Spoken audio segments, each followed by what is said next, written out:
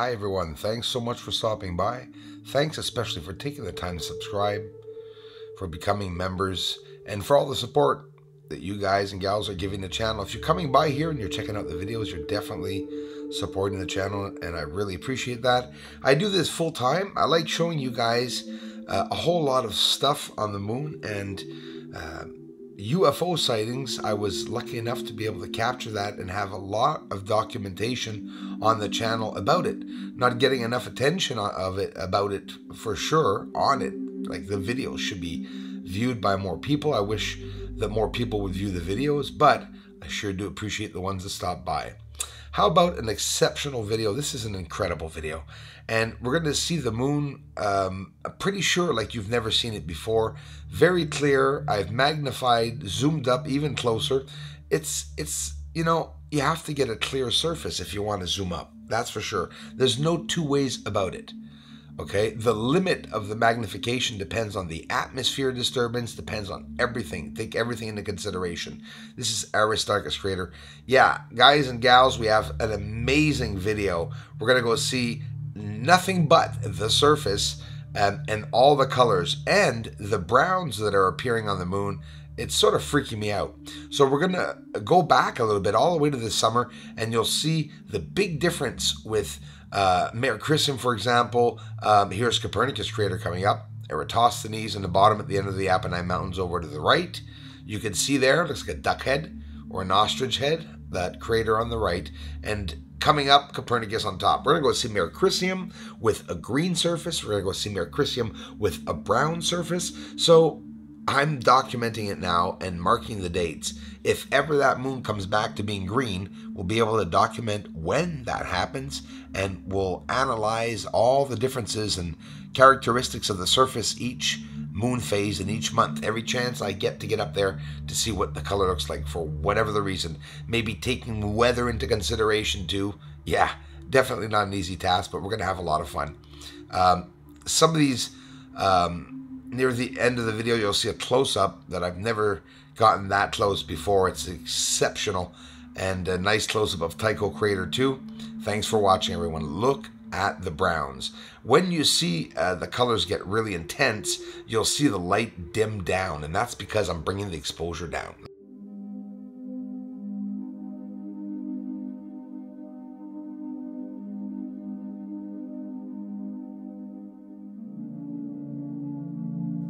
Maybe they're going to work just like we do here.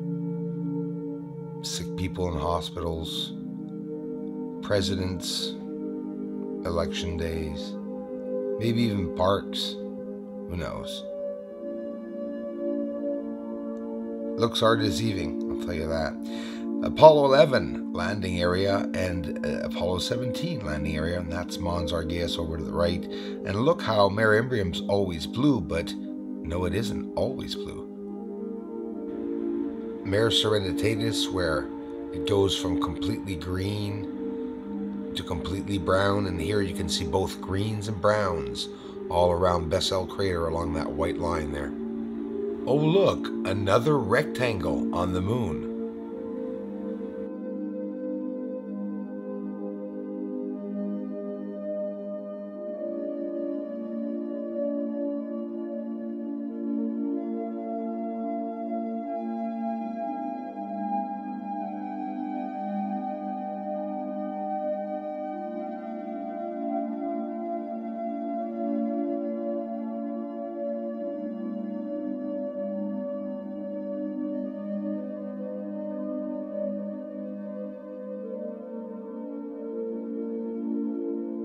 Where the Apennine Mountains meet Eratosthenes Crater, the highest elevated point on the moon, the Apennine Mountains. Look at all the browns.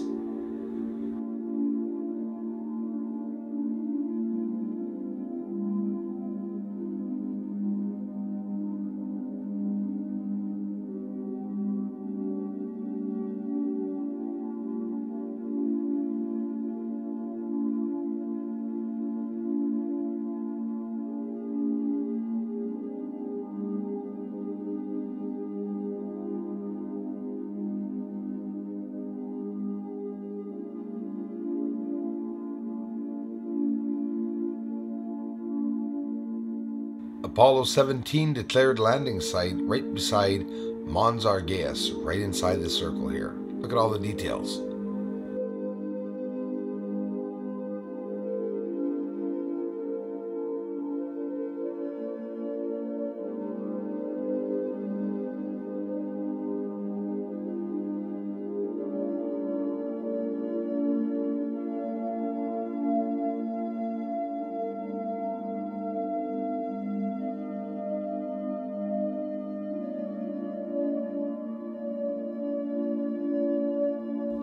Russian spies. No, I don't know. Just an anomaly.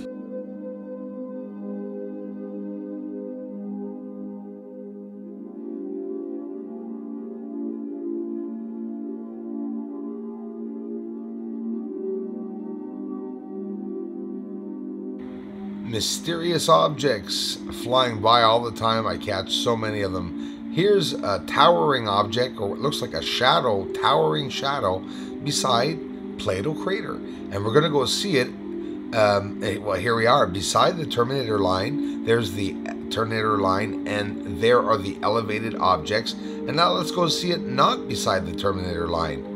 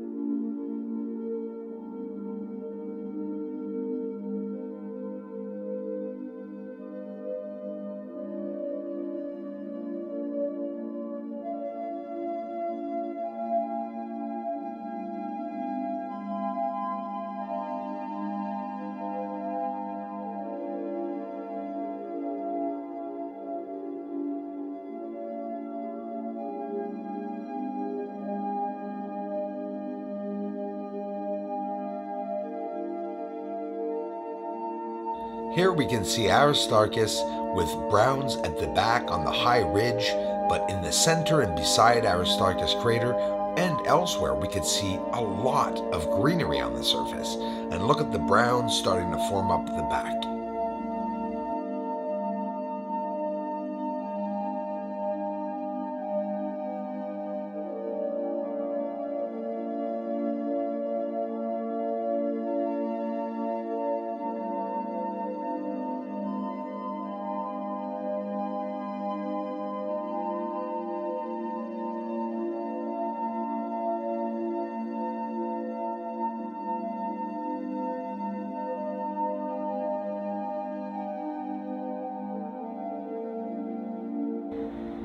Mare Fecunditatis, Endymion Crater, right beside it, that big white crater.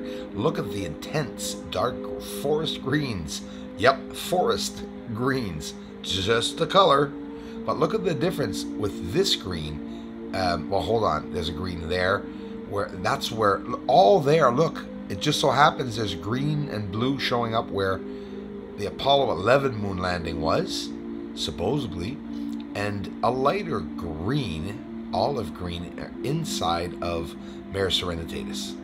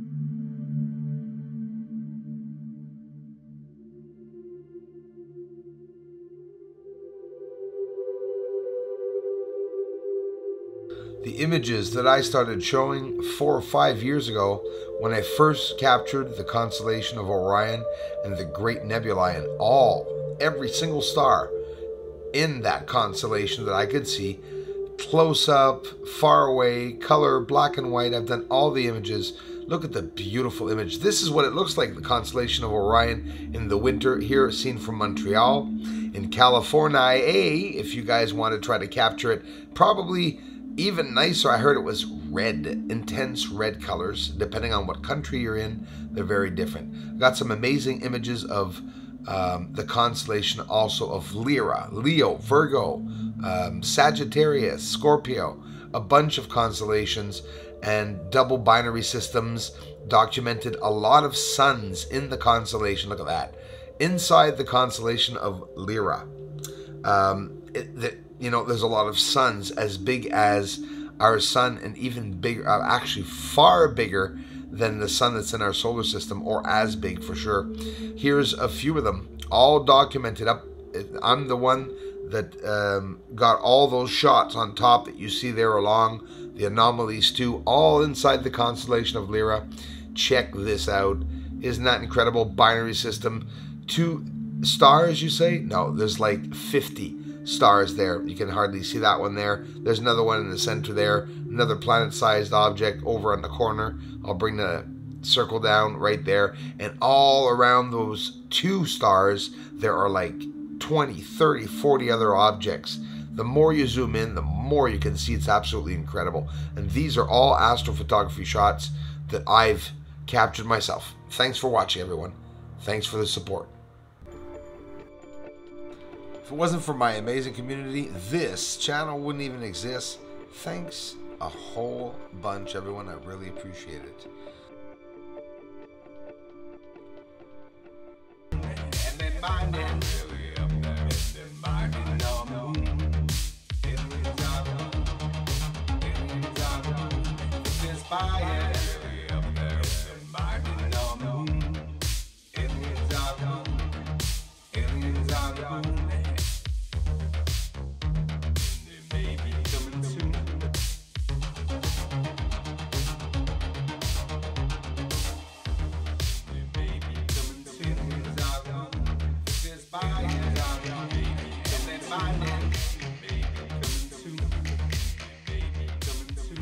This is Houston. Say again, please.